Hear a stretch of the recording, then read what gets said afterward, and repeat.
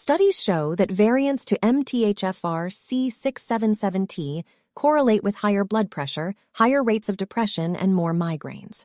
People with the MTHFR C677T are at a 42% increased relative risk of high blood pressure.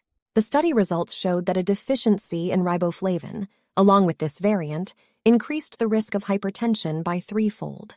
A meta-analysis, which included 26 different published studies, found that the MTHFR C677T variant was associated with an overall increased risk of depression.